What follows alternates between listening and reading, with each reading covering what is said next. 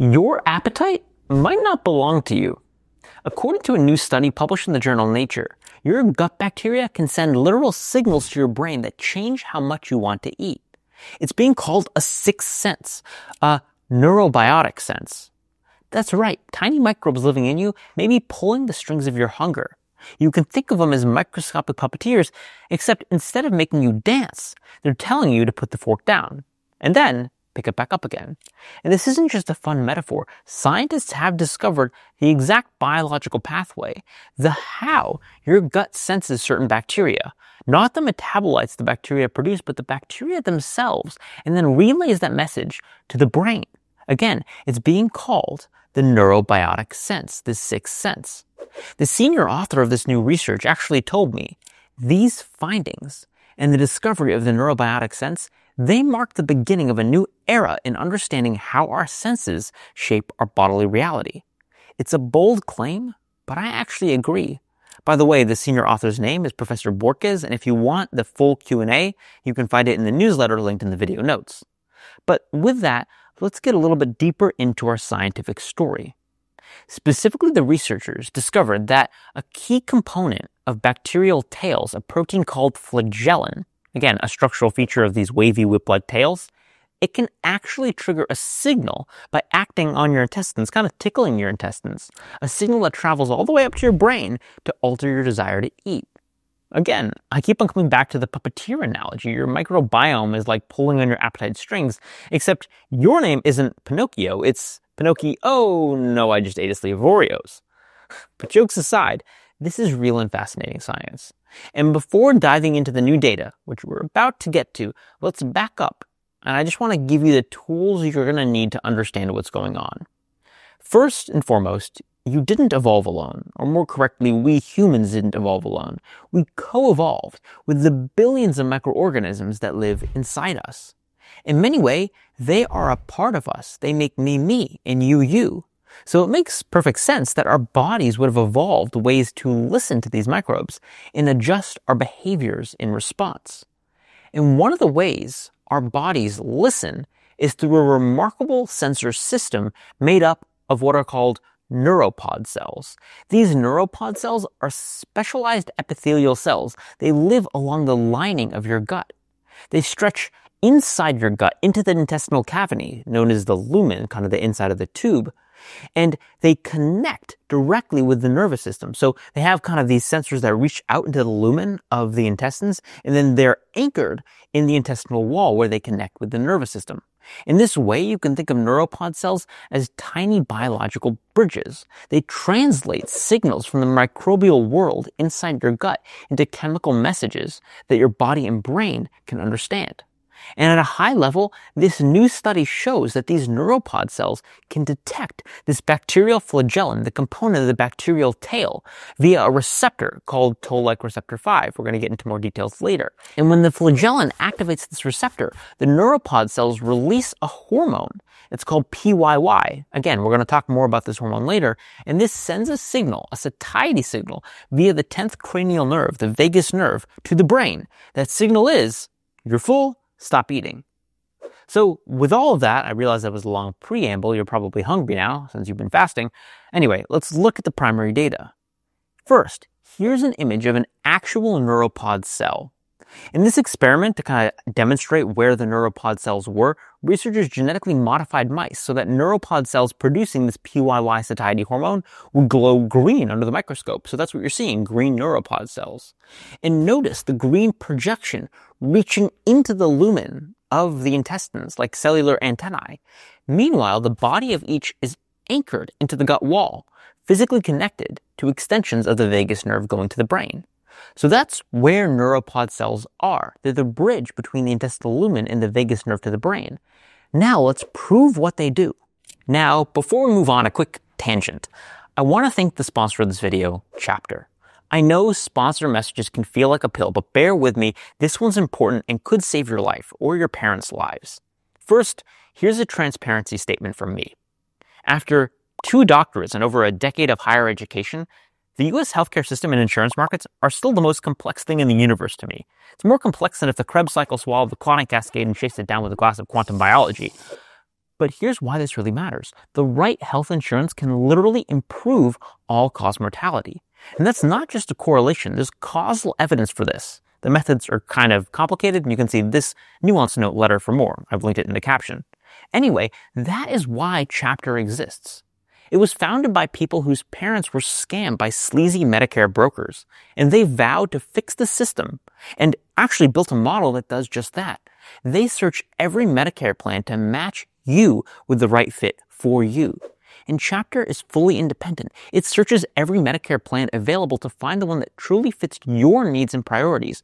And you'll always talk with a real human too. And their advisors aren't compensated based on steering you to a particular plan. That means the results are savings for you in 3 currencies. Money. The average user saves $1,100 per year. Savings in stress. It's always nice to talk to a real human and have them handle it for you. And even maybe savings in life years. Now, if this could help you or a loved one, we've set up a phone line, 815-STAY-CURE, as in StayCurious. That's 815-782-9287. Metabolic health is life insurance of a form, but you also need the right real health insurance. Thanks for listening.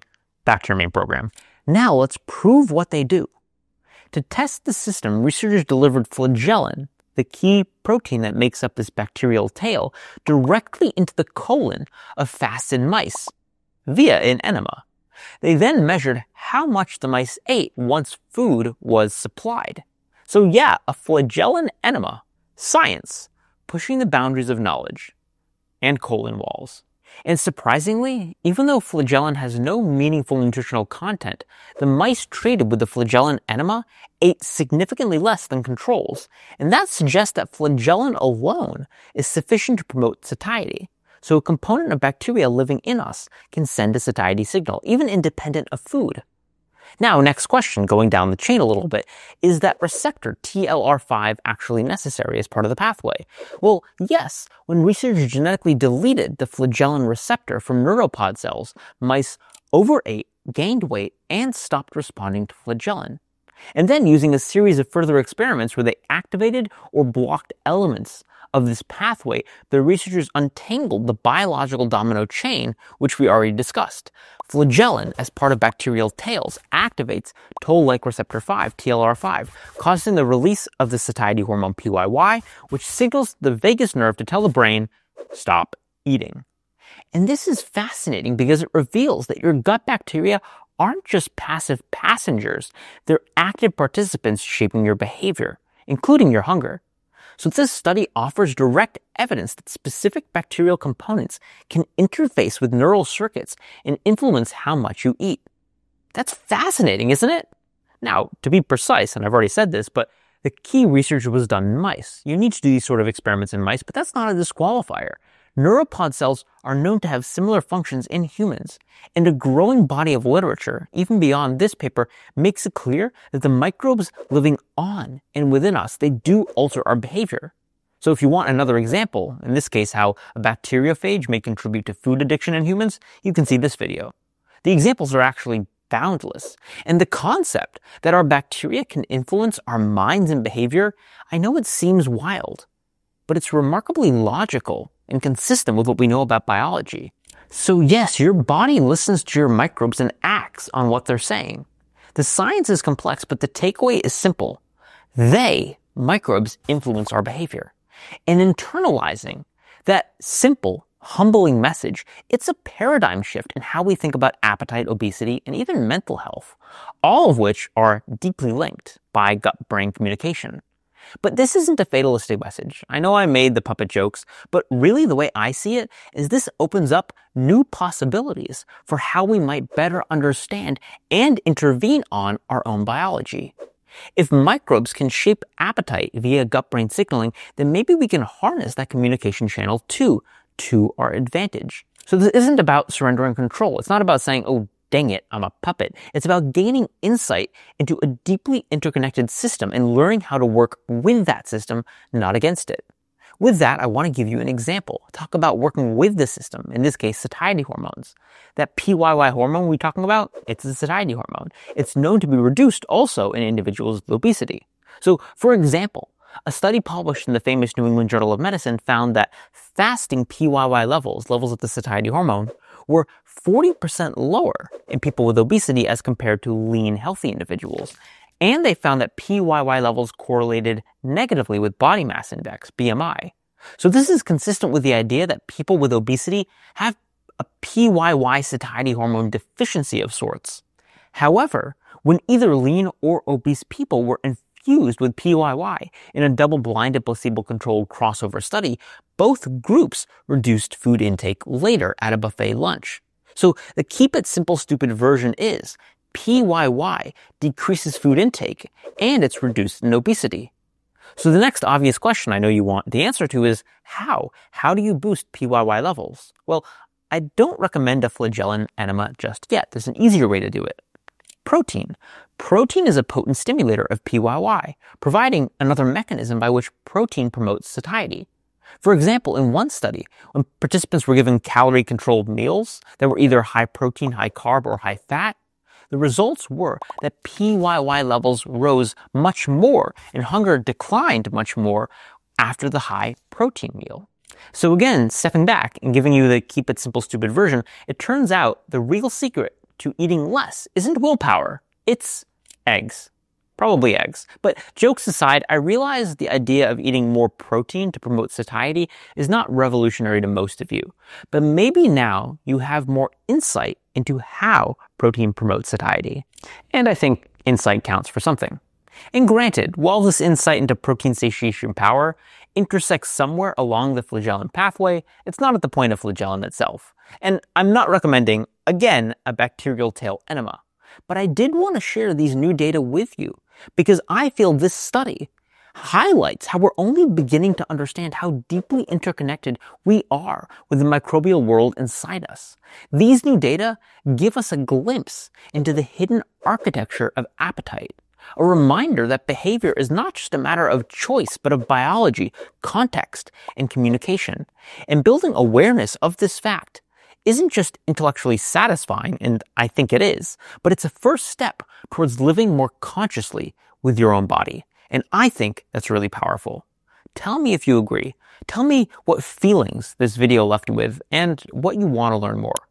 Stay curious, and thank you for your attention.